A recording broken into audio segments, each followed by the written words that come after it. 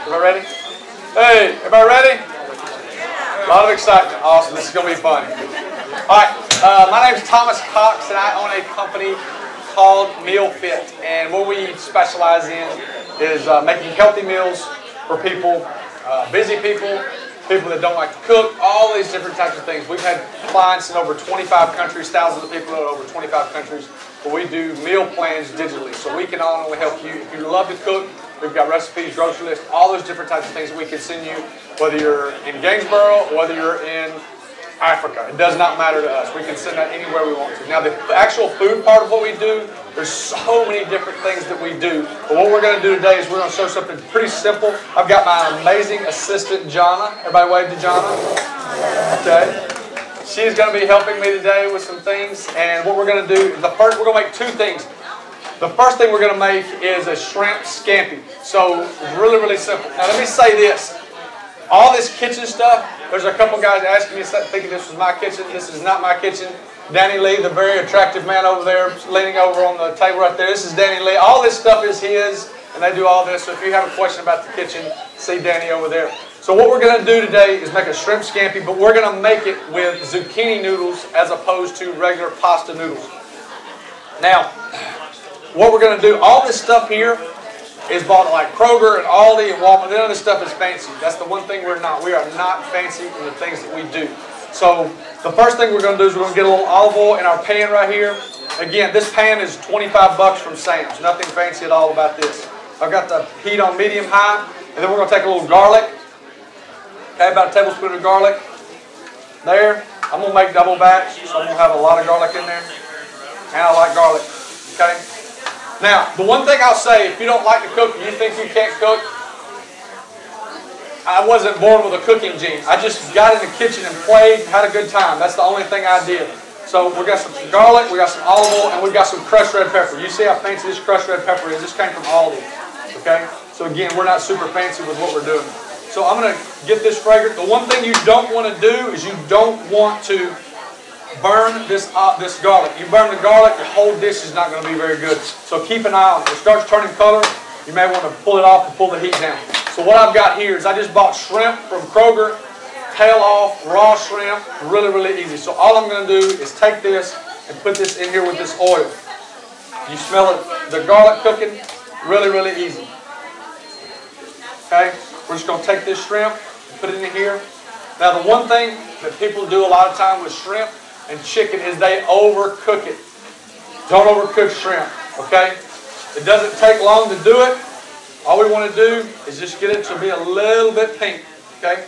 So we're going to cook this here. I'm going to turn this heat up just a little bit. We're going to get this cooking. This thing cooks a little slower than a full-on gas oven that I have, okay? Now, if any time you have any questions about what we're doing, raise your hand. I'm glad to answer questions in any way that I can. So if you have any questions at all, please, please ask. Anyone? Yes? Questions? Awesome. Okay. So let me talk about this real quick. So one of the things that we use in like 90% of everything is our own seasoning. We have our own seasoning we make in-house. Very, very simple blend. We make it. We put it on everything from rice to vegetables to chicken to pork to everything. We can put it on a carb bumper. I think it will taste really, really good. Okay? So we have some of this. And we're just going to season this just a little bit. Nothing crazy.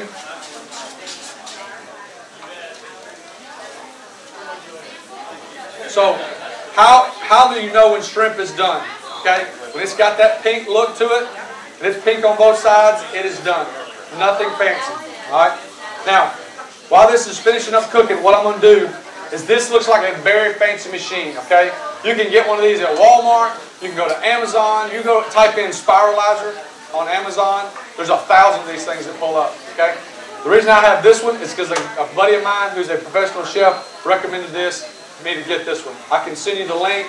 No big deal. But what this can do, this can make noodles out of just about anything. I can make noodles out of zucchini, I can make noodles out of sweet potatoes, I can make noodles out of regular potatoes, all those different types of things. This thing is absolutely amazing, especially if you're trying to avoid, there's really, really starchy carbs that are in pasta and things like that. So what we're going to do, now the key to this thing is, thank you, John. What we're going to do is we're going to insert it there at the front, and then we're going to squeeze it together. Oh, broke. Thanks for laughing, John. Okay. We'll go there. All we're going to do is, it's tearing. Hold on. Calm down. Okay.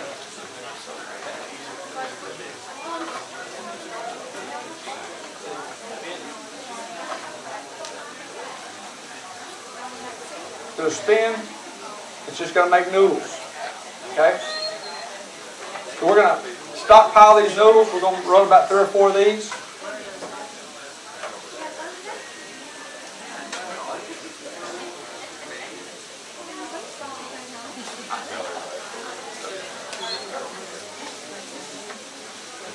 Got to squeeze it together.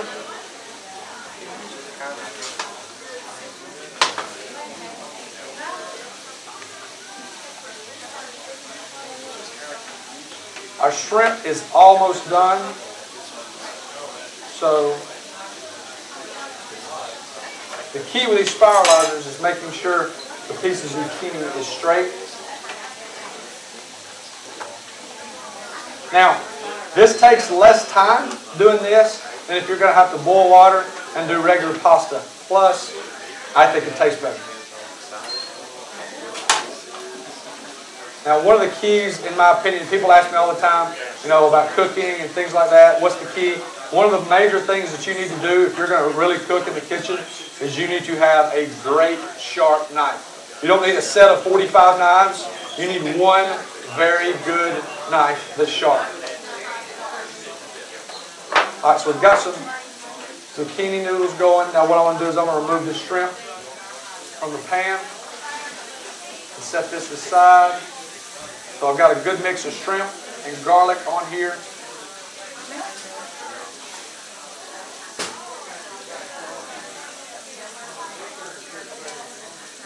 And what I'm going to do in a minute is I'm going to add this back into the meal. Now the thing about this is, that I like, is this is quick. I'm going to have a snack and an entire meal ready for you in less than 30 minutes. Which, the snack portion of what we do, we get asked about that on a daily basis. Hey, what do I need to eat between meals? What do I need to eat between meals? So what we've got here is we've got our garlic. Now, here's what happened. A little bit of this garlic's burned, so all I'm going to do is just pull some of it off right there. I've got plenty on there. I'm going to take my olive oil, put it back in the pan. It's nice and hot. So what I'll do is take this. I'm going to take some lemon juice, okay? Put it in. A little bit of white cooking wine. Not much. This is what they call, it's a very fancy word. It's called deglazing your pan. It gets all the bad stuff off the bottom. So we're going to let that go for just a second. And all we're going to do is add our noodles in. Thank you, ma'am. Go ahead. I'm going to do this last, watch out. I'm going to do this last zucchini.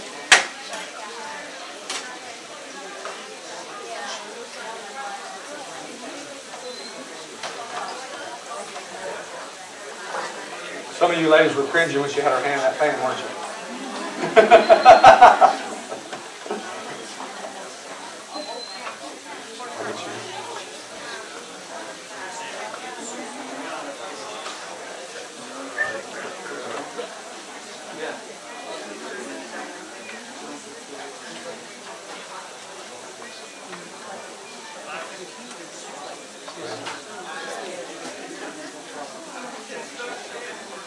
Alright, so all we're going to do is put this in our pan, and I'm going to put a little bit more of our seasoning on here.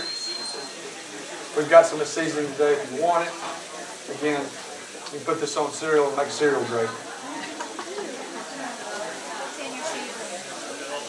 Salt, pepper, a little granulated garlic, and just a little bit of sugar.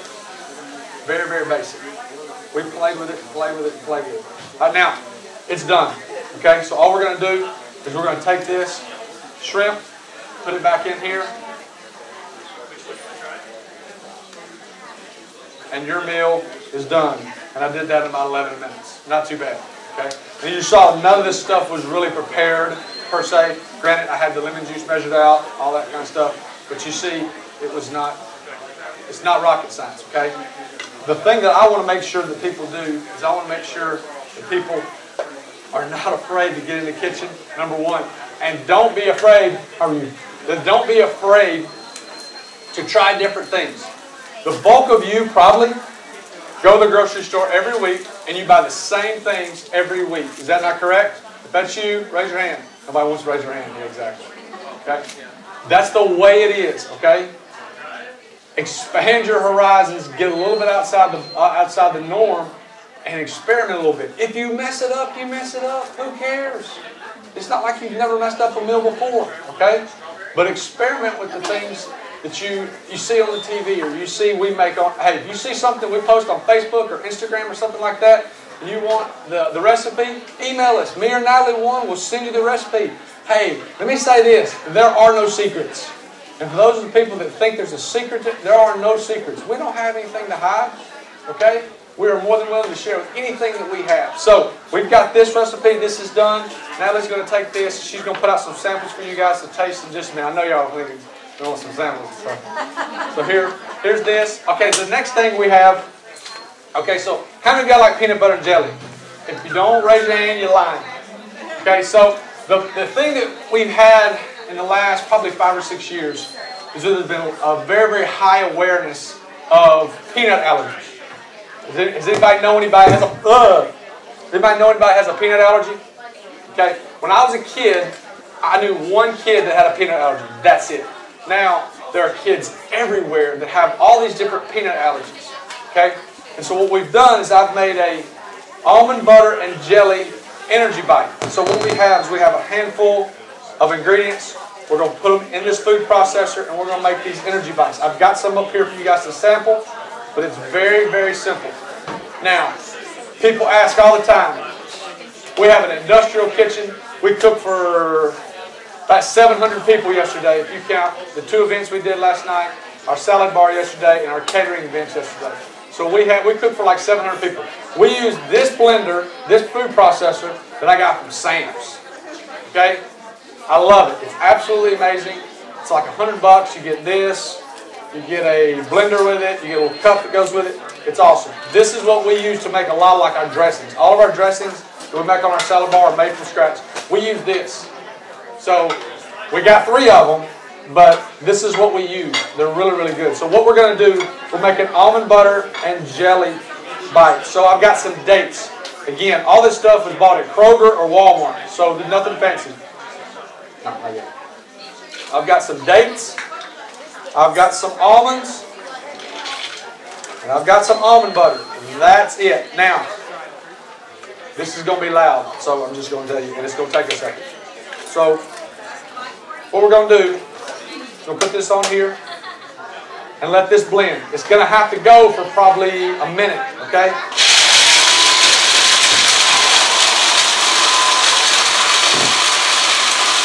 Now what we're going to have to do is about 2 or 3 times during this process, we'll have to get in here, and I'll have to take a spatula and just kind of take it off the sides. Okay? You will know when it's done when it starts to go around the blender or the food processor and it starts to clump. When it starts to clump together, that's when you know it's done. When it starts to clump, what I'm going to do is I'm going to give it to Jonna. And Jonna's going to make little bitty balls out of it. Okay?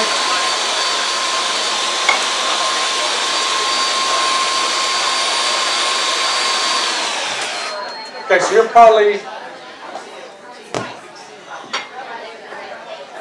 halfway done right there. Doesn't look like a whole lot.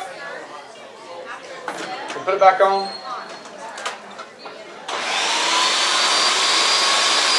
Now, if you're not afraid of the peanut allergy thing, personally, I love the way peanut butter tastes.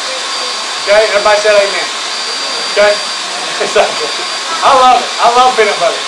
But we've got a lot of friends that we cook for that their kids have like definitely allergies of peanuts. And so we avoid them at all costs, okay, in our kitchen. It's not to say we haven't used them in the past, but now we don't use them just simply because we have a lot of people that are in that world these days. Okay, If you can see it, you see it's starting to clump? We'll go check it again.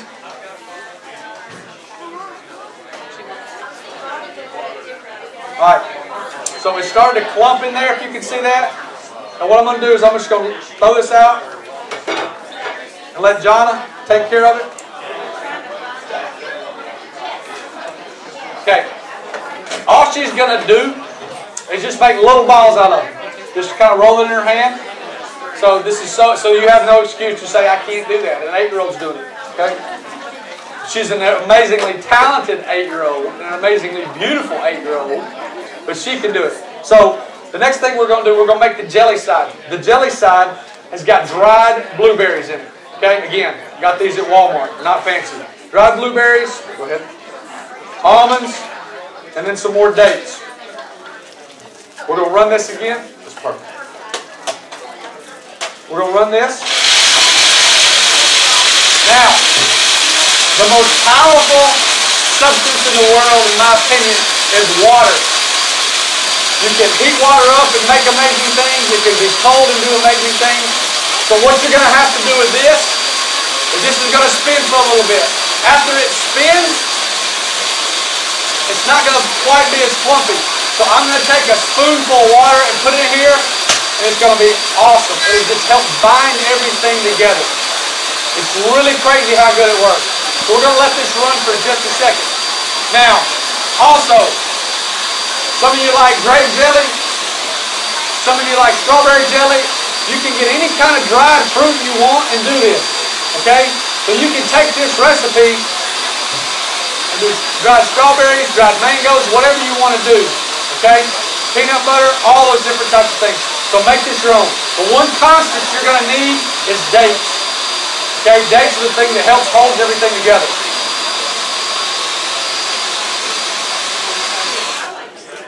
Okay. So let's look at this. It's kind of grainy.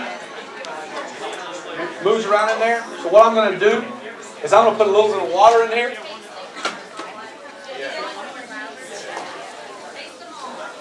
You saw how much that was. That wasn't hardly anything.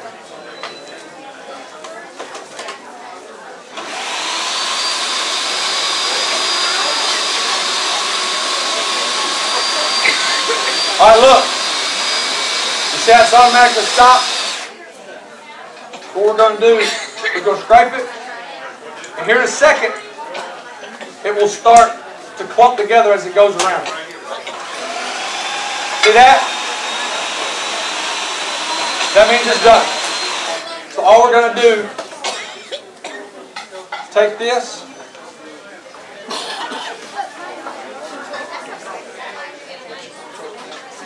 Put it out here.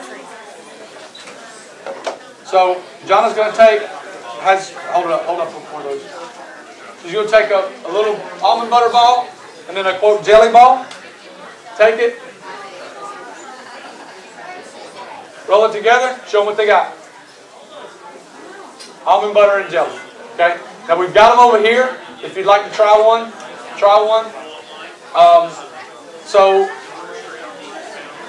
No, you can't. She's still late. Yes, ma'am. No, ma'am. Do not have a season with no salt. I have it with no sugar. I have a Whole 30 because Whole 30 seems like it's the craze right now. I've got a Whole 30 blend. It's in red. But hey, you're the second person this week that's asked me about seasoning with no salt. So I've already put me and my team on working to get that because I get that that's a high priority. I love salt. My dad used to tell me that salt would get in your bloodstream and grind all the bad things out. So I don't know how true that is, but that's what Dad said. But we've got a Whole 30 blend and we've got just our regular blend there. So any questions? Anything else? Please ask. Any questions about our business? Questions about what we did here? Anything at all? Yes, ma'am. We came in late, so your business is based out of Cookville. Yes, ma'am. Where are you located? 102 North Cedar, right across the street from the Burn, next to Father Tom's, next to Red Silo, right behind the big Cream City sign. Everybody knows what Cream City is. Yeah, everybody goes, oh yeah. Everybody knows what Cream City is. So, are you the one, I've been over there, are you the one that has things to go? Yes, ma'am. Yes, ma'am. Like you got dinner's all made up and you can grab it and take it home and make it? Yes, ma'am. So